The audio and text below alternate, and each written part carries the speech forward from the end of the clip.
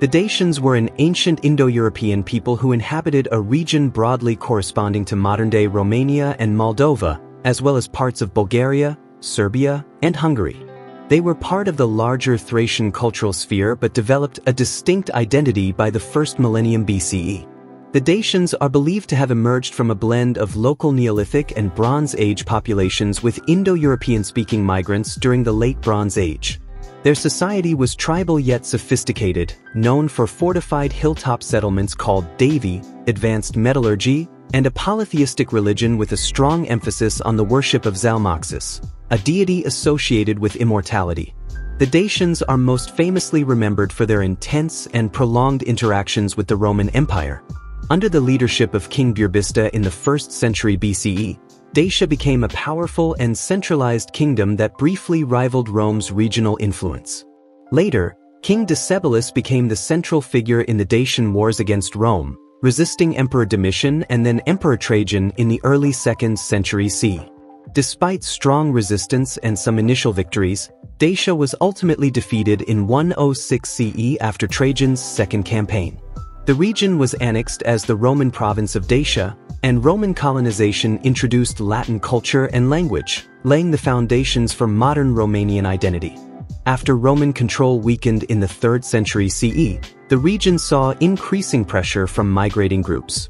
By the 4th and 5th centuries, the Huns began to dominate the Pannonian Basin, modern-day Hungary, which had once been part of the Dacian sphere.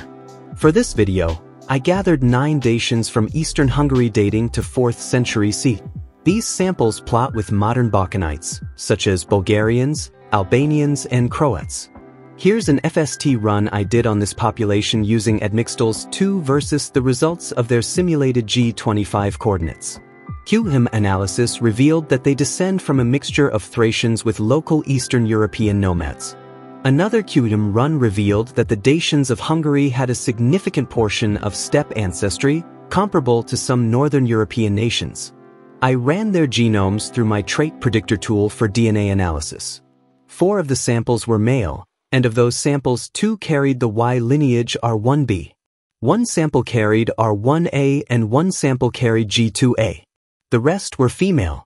The most common predicted phenotypes were corded and denerid, both of which are associated with Eastern European populations. The most common predicted eye color was hazel, and no sample scored dark brown eyes. The most common predicted hair color was dark brown, but 2 blondes were present. The most common predicted skin color was olive. Most samples had wavy hair, and no samples scored kinky for their hair shape prediction. A bit over half of the samples were predicted to have Greek nose shapes. The samples were strongly predisposed to male pattern baldness, which is characteristic of European populations.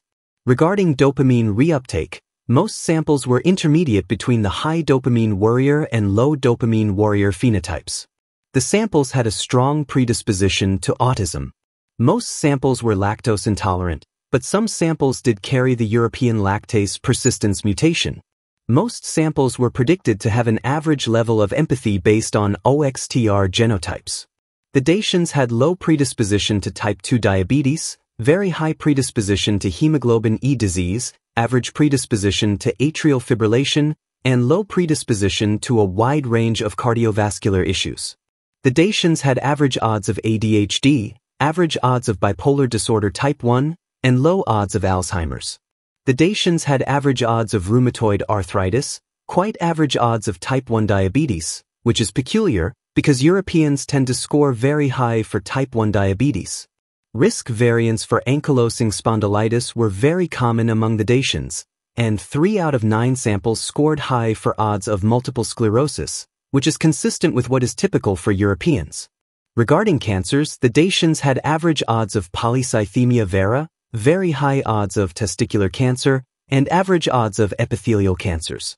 The Dacian samples scored remarkably low for athleticism.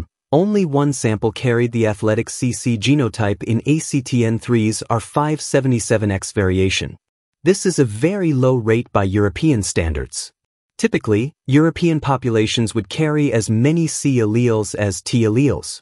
The Dacians had low odds of allergies, average odds of obesity, and average odds of syncope.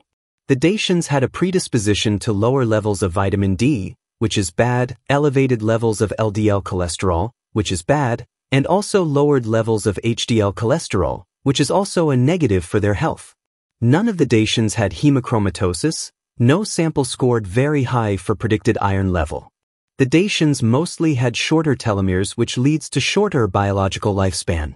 The most common predicted blood type was A, but O, B, and AB blood types were present as well.